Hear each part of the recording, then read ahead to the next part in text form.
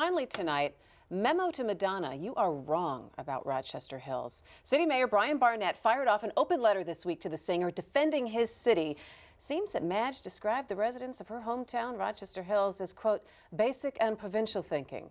She made the comment on the Howard Stern radio show to explain why she didn't go back home after being attacked in New York when she started her career. In his letter, the mayor touted all the things that make Rochester Hills a great city.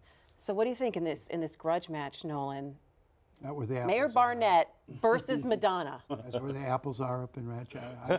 No, that's Romeo, right? Oh, there's apples also in Rochester. I think it might be kind of interesting to have Madonna in Rochester just hanging out. I've never been there.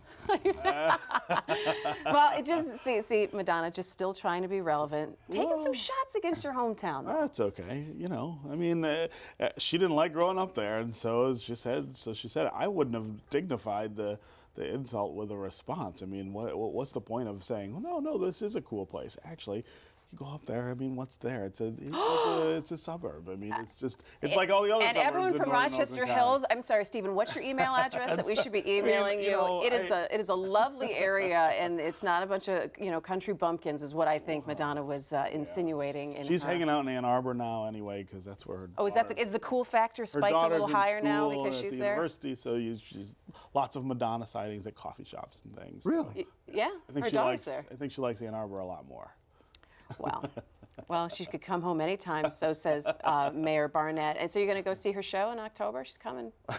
No, I'll be front row. I'm going to put on my pointy bra and be sitting right in the front row. And that's going to do it for MiWeek. Thanks so much for joining us. We're going to continue our conversation online right after the show. Go to MiWeek.org for an extra segment you won't see on TV. We're also on Facebook and Twitter during the week. Make sure you connect with us there. I'm Christy McDonald. For all of us at Detroit Public TV, we will see you next week. Take care.